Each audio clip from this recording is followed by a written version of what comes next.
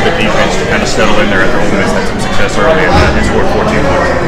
Well, I definitely just say being able to, just being able to take a team's best punch, and being able to adjust on the sideline, and then we started, just being able to just calm down and play for each other. What do those conversations on the sideline sound like when they're ripping off big plays or finding the end zone?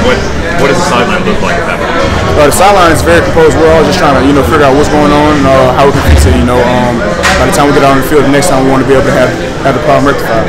C.J. Allen led y'all in tackling for his first career start. Just what makes him so special as a guy coming in and throwing in fire with Jamon? He's a young guy, but he really cares about the game.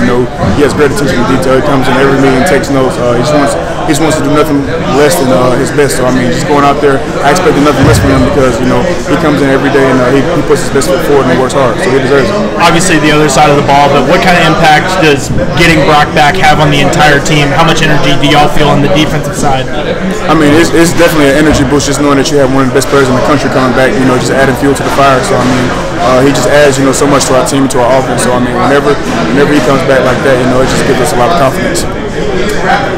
Last game of the season here at Sanford, I feel like the fans went out on the board. You feel like the fans went out on a high note? Oh, they definitely did. The fans came in with the most energy they had all season. It was electric in there from start to finish. So, they definitely came out on a high note. We put on a good show for them. We were able to execute and play fast and physical. So I definitely think things went well. Not sure if like to lock up the SEC East and clinch another game at Atlanta.